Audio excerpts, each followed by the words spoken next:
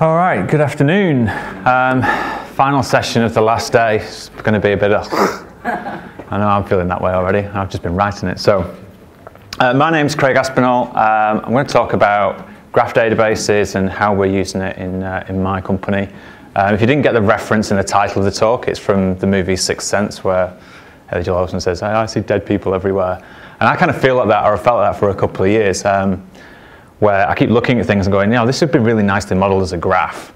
And I've been looking for something to do where I could actually try something out for real with a graph database, and came across that opportunity a little earlier this year, so I'll talk a little bit about that as well. So I actually gave a talk a couple of years ago at OSDC where I covered 7 different databases and the different database paradigms at OSDC Sydney. And during that talk, that was based on the book 7 Databases in 7 Weeks, and they described, and I pinched their metaphor of describing graph databases as bungee cords, because you can pretty much wrap them around anything. As long as you've got enough of them and they stretch far enough, you can fit whatever kind of data in that you want, which is kind of interesting. So the opportunity that came up, I'm the technical co-founder of a company called Bags Up, which is in the travel space. As the tagline says, search less, know more. So what we're trying to do with Bags Up is when you want to go somewhere, you want to have a travel experience, rather than going to TripAdvisor and saying, hey, I want to go to New York, and you get 2,000 hotels back in New York, and you're stuck with this paradox of choice. We actually work to get all the context around you and people that you know, and we'll give you recommendations based on people that you know have actually been to hotels in New York. So instead of having 2,000 search results come back, you'll get 3 or 4. And the same for experiences and places to eat and things like that. So that's what we're trying to do, and that very much lends itself to a graph type of problem. There's elements of social networking and social graphs in there. So that's why we're exploring graph databases, and Neo4j is the actual one that we're using. I'm going to spend most of the session actually giving a bit of a demo. So a little bit of graph database theory. Has anybody played with graph databases before? Do you know what graphs are? Cool. All right. So for those that don't, this is a graph database that describes a graph database, or it's a graph that describes a graph database, but you could put it into a database, right? So a graph records data in nodes and relationships. So we've got the 2 relationships here. So these are nodes, these are relationships. That's simple, right? Labels group nodes together, so you can say, hey, I'm going to label these particular nodes as users and these nodes as likes or messages or whatever else, and then you can group them in that way, so you have some sort of categorization over what your objects or nodes are. Relationships organize nodes, and both relationships and nodes can have properties. So you can add extra data to relationships and nodes, or at least you can with Neo, which is where these diagrams are stolen from. So a node can have relationships and it can have properties. It's again, relationships can have properties, and nodes can have labels. Labels, just said, are the ways of grouping them. A relationship has a start node and an end node, so it connects just 2 nodes together, and it's a directed relationship, so it goes from one node to another one. So they always have a direction. Again, at least in Neo. Relationships have a type which is described by a name or identified by a name, so you can say this is a likes relationship or this is a friend relationship, for example. And it said relationships can have properties, so you can say this person liked this thing on this particular date, or we know that they liked it because we saw it in Facebook. So you can add extra metadata to a relationship to identify something about that particular relationship. I like them because you can do things like this. They're very whiteboard friendly, so you can draw something out and start putting little note objects in there and putting links between them and figuring out what those links are. And if you can model data like this, and I do this all the time, this is what I say about this is the way my mind works, then this lends itself really well to being actually put into a graph database. So this is sort of a little bit of a work in progress for the demo that I'm going to give you. So on here we've got a bunch of people. So we've got myself, Carl, Ben, and Penny. I'm a friend of Carl's. Carl is friends with Penny and Penny and Ben are friends directly as well. So we've got me out on a little spur over here and this little triumvirate of friends on the right. Carl and Ben have visited Seattle before, so they've got something else in common. Ben and I both like coding, we're both coders. Carl and Penny both like food. And then we've got some different relationships and node types over here. So I've got that I visited Paris and I visited the Crown at Braze. Anybody know the Crown? Anybody been to the UK? Any foodies? So the Crown is Heston Blumenthal's pub, I should say, gastropub. So you presumably know who Heston Blumenthal is. So he has the Fat Duck, which is the ridiculously expensive restaurant, and the Crown, which is the ridiculously expensive pub. So, but the pub is good. I never went to the Fat Duck. So, that's pretty much it. I'm going to jump straight in and actually show you some stuff. And all being well, this works. Right. So this is Neo4j's web interface. So this is just a Firefox browser. I've just removed everything so we can get more stuff on the screen. And it's got a really nice interface for playing around with things. It's got some really nice visualizations in which I will show you as well. Neo4j itself is an open source, well, it's a dual license offering. So there's an open source community version, there's a paid licensed version with support, and if you want to do really big stuff, you've got to pay the license fee, which is a little bit annoying, but these guys do an awful lot of work in the community for doing education around graph databases, and there's a lot of online material that they produce. There are free O'Reilly books that they produce, and the information they give you is not specific to just Neo. So they do tell you about the graph stuff in general. So the nice thing about this is once you load it up, there's actually a whole bunch of stuff they give you in here as well. So there's little videos and exercises you can go through. And one of the nice things about this is that you can store queries in there, so you can rerun them. And so that's basically what I'm going to do as we go through. So if we have a look down the left-hand side here, these are some of the queries that I've done. So this first one, if I just run that, basically goes and grabs everything that's in the database, and at the moment there's nothing in it because I deleted it before the demo started. So probably a good idea. So we're getting nothing back. But a database with nothing in it is not really very interesting. So if I click on this one, we can have a bit of a closer look at this. So Neo has its own query language called Cypher, which is kind of like SQL for graph databases, or for Neo at least. You can use other graph query languages with it as well, but Cypher is the one that they use, and it's fairly easy to get into, and it's fairly self-explanatory as to what it's doing. So what we've got here is a create statement, and it's creating a bunch of nodes and relationships. It's actually creating a little friend network of 4 people that I had up on the whiteboard image before. So the first thing here between these parentheses is a node. So the name Craig at the very beginning, this first one, actually has no impact on the database. It's just creating a binding that we can use elsewhere in this statement. So it's creating like a local variable, if you like, that we can then use elsewhere in the statement when we want to create relationships to that particular node. So we've got a reference back to it. The colon user is the label for that particular node. So we're creating a user type, essentially, or a user label. So saying, hey, I'm a user of whatever this is. And then this bit here are the actual properties for that node. So I'm giving myself a name with my name in it, not surprisingly, right? So we're going to create a node. That node's going to have a label of user and a property called name with the value Craig. And we just rinse and repeat. So we've got another node for Carl, another node for Penny, another node for Ben. Easy peasy. All with me so far? Oh, good. Awesome. Right. So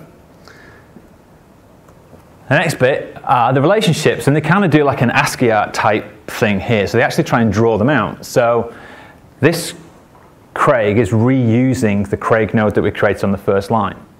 Right, so that's where the name matches up, that's where the binding happens. So saying, look, take the node called Craig, create a relationship with the label nose, so a nose relationship between that node and the node called Carl, or the node that we bound to Carl. So it looks, you can see there's an arrow essentially drawn with the label in the middle of it. That's what it's supposed to represent. So now we've got a relationship from me to Carl with the label nose. And if we wanted to add attributes to that, we can add them in the same way that we did with the nodes themselves. We can just put squiggly brackets and name value pairs in there, or key value pairs. So again, rinse, repeat. So we create another relationship between Carl and Ben, another relationship between Carl and Penny, and a relationship between Penny and Ben. And we finish this off with a return statement. And the return style just says, give me back everything that you touched. So any node, any relationship, anything that was created or touched as part of this query, just give it back to me. Okay? All happy? Cool. Awesome. Go away. So I'm just going to run this up here. And it gives us back a nice pretty graph. Look at that. How good is that? So can you make out what that says? Do I need to increase the size a little bit maybe?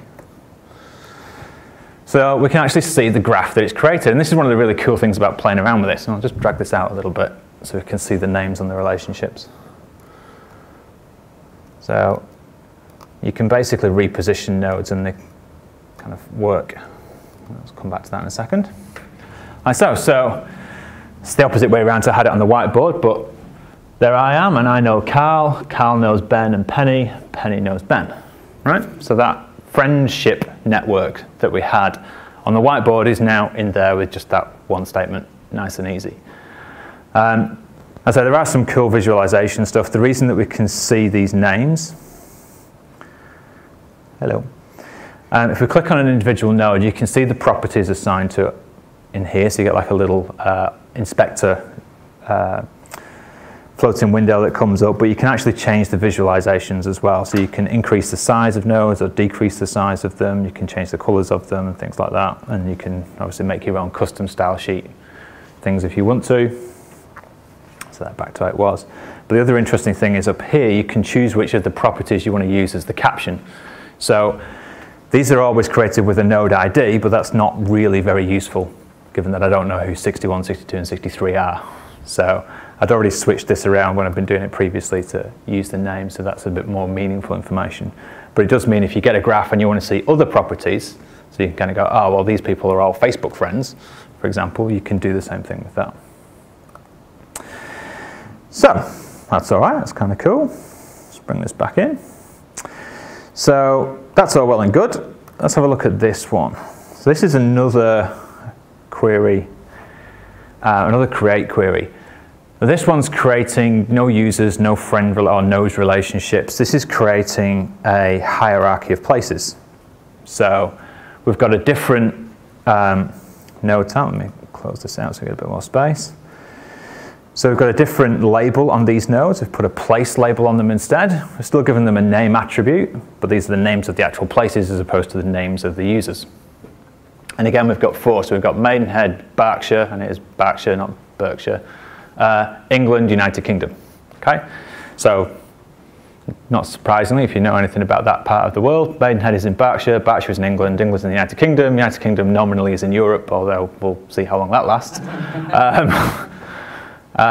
And then that's in the world, and the world's in the solar system, and the solar system's in the galaxy, and the galaxy's in the universe. So, you know, we're kind of building out so we can extend to, you know, space travel if we need to. We can just keep adding things on.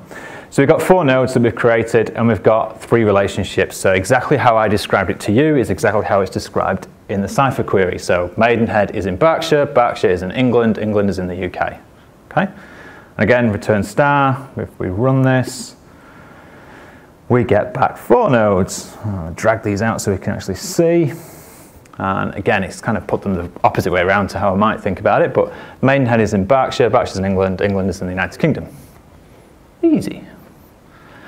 So this graph, or this graph fragment, is completely detached from the other graph fragment, but they both exist at the same time, and we can see that if we just go and ask it to give us all the information back again. So there we've got both graph fragments, both being returned from the same query, but they're clearly not connected. And that's perfectly okay. You might want completely disconnected pieces of your graph. Pieces of data might not be connected in any way. That's all right. That's the actual case. Doesn't necessarily make for a very interesting demo, though, if we just keep creating places of pieces of non-connected data. So here's a slightly different type of query. This is like an update query. So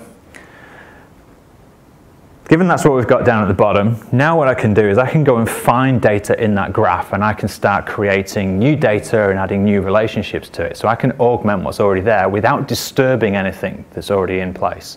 So I don't need to change any of the existing nodes to be able to add information and enrich the data that we've got. So in this particular case, I'm matching Maidenhead, so the place that I just added. I'm saying, go find me a place with the name Maidenhead and bind it to the Maidenhead variable. Go find me a user with the name Craig and bind that to the Craig variable. And then we go and create the Crown at Bray, the pub that I was talking about, the gastropub, right? So we go and create that as a venue. So we've now got a third type of node. So we've got places, venues, and users. Now we're reusing on this line the in relationship, but this time we're putting a venue in a place. That's a perfectly legitimate thing to do, right? It makes sense. Places, venues have a location, and if we're using in to represent that one location is a superset of another location, it doesn't matter whether it's a place or a venue, we can still use that. It makes perfect sense. We've also added two other types of relationship. So we've added that I like the Crown, so the Crown at Bray. If you ever do go there, the bangers and mash with onion gravy are awesome. Probably set you back about $30, but it's still good. Well, it's $30 8 years ago. And that I lived in Maidenhead. Okay? So we've created these new nodes and we've created new relationships between old nodes and the new ones. So if we run this, all being well, and go and query back all of our data again. Now we might really need to start pulling this out. So let's pull Penny and Ben over here to create some space. Pull this down, whoops, down there, pull that over here, pull those down there. So we can just jiggle these until we get to a point that we're kind of reasonably happy with them. So now there is connections between the old graph fragment and the new graph fragment. So we've got myself and the old graph fragment up here, Maidenhead and the new graph fragment. We've now put down that I liked the Crown at Bray, and that place, that venue was in Maidenhead, and we've also added the fact that I lived in Maidenhead. So from a bags up point of view, when we're trying to understand context of people, we actually know quite a lot now about myself, Maidenhead and the Crown. We know that I lived there, so there's an inference that we could make, particularly if we put timestamps on these. We can say, hey, this is a local, and this is where a local goes to eat. It's not just where visitors go to eat, for example, which might be useful. We can enrich the graph even further with more information about what people like. So if they're foodies, for example, and we can create links between venues and those tags as well as people. So we can start to build up a rich set of information that allows us to give more context back when you're doing a search, or provide more contextual answers when people are doing a search. So that's all good, that's nice and clear. Still no information anywhere else. So let's add, which one have we got now? This one. So we just have essentially one place Maidenhead and one venue in that place. So let's mix it up a bit more, and we'll put another place in and another venue in. So this time we've created Windsor Castle, which is not surprisingly in Windsor, right? Exactly the same syntax as we had before. We figure out this time we match on the Berkshire place, because Windsor's also in Berkshire, but it's not in Maidenhead. They are neighbouring suburbs, essentially. Again, find me as the user in the graph, create the Windsor Castle node, create Windsor as a place, put Windsor into Berkshire and put the castle in Windsor. And put down that I visited Windsor Castle. Again, that could have a timestamp on it, so we can say, hey, I visited it in 2001, probably, something like that. So this time we're not returning anything. There's no return statement on the end of here. So when we run this, we're not going to get anything back other than a statement that says, hey, you could have made these changes to the database. We're not actually going to get the graph nodes back and the relationships back, so we don't see the visualization. But we can go and run the same query we've been running before. Oops, and that. And we can see that it's added those in. So I'll just drag this out a bit. We can see now that we've got the Windsor Castle and Windsor in there, but now there's a nice loop around here. So we keep adding information into the graph, and we can add different types of information. We've added venues and places and likes and visited and lived in relationships. So we're enriching the graph all the time. And as we discover new things, we can keep adding it to the database. So that's all well and good. But what we really want to do is make this, so if we're going to query this, it's pretty straightforward already, right? There's only really one place where anybody's been, and that's in Berkshire, or two places have been in Berkshire. So let's actually go and muddy this up a bit and put a whole bunch of extra data in there. So I'm going to run that, and then we'll take a look at our graph. Full screen this out. So all this data is centered around me because obviously I am the center of the universe. That's all that matters. No, not really. My kids think they're the center of the universe. That's true.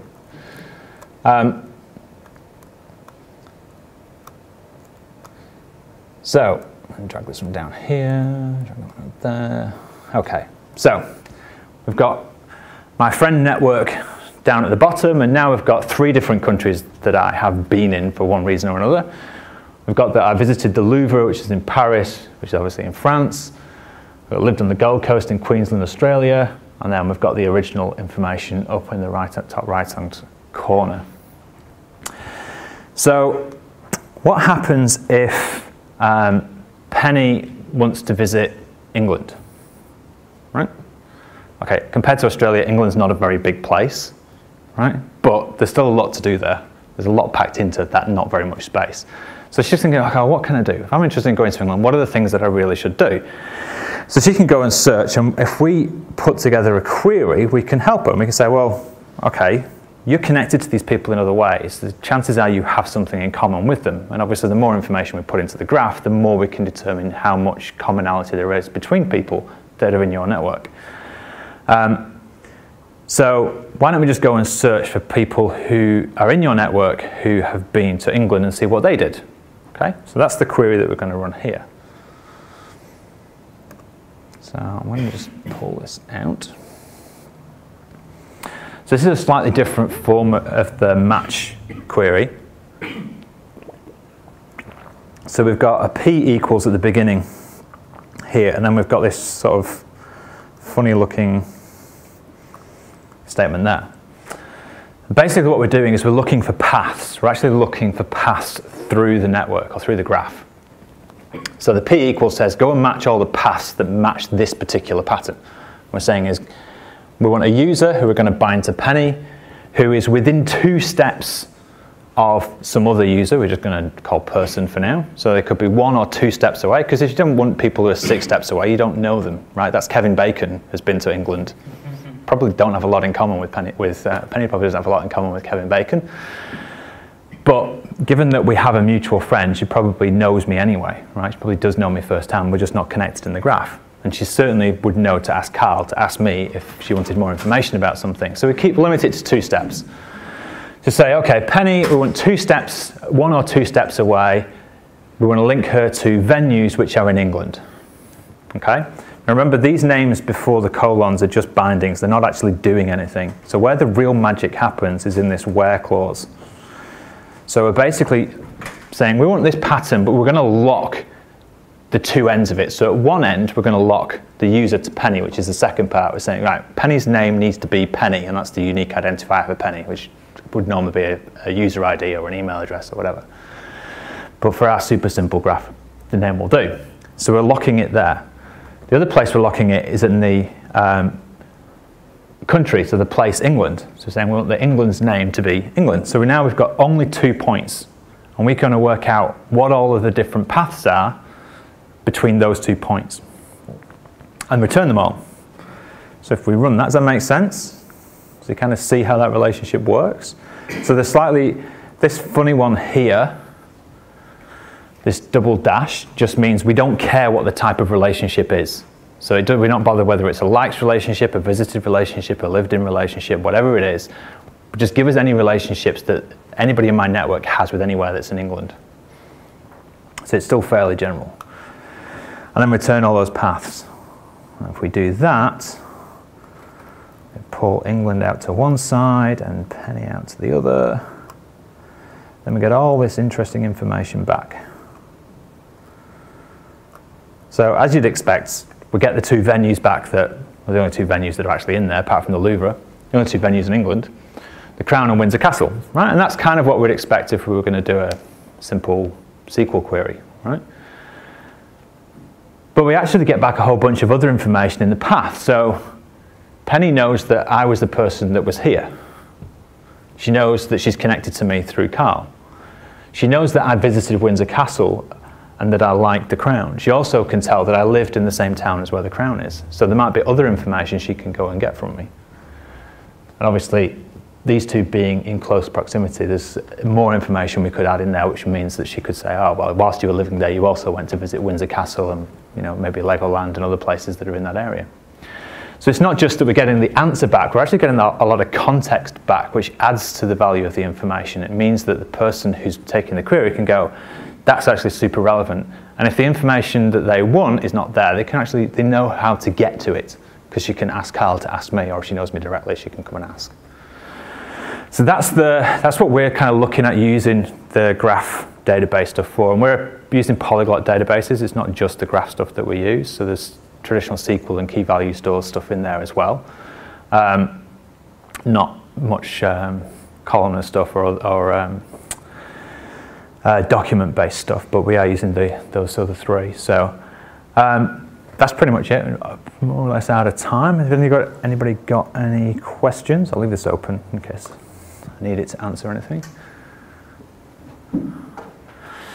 One trouble causer. There's always one. Do you want to make any comments about the performance of the kind of... Any comments about the performance of the kind of query we're just making and how it might perform in a relational style database? So it depends on the scale of your data. So in a small toy database like this, doesn't really make a whole bunch of difference.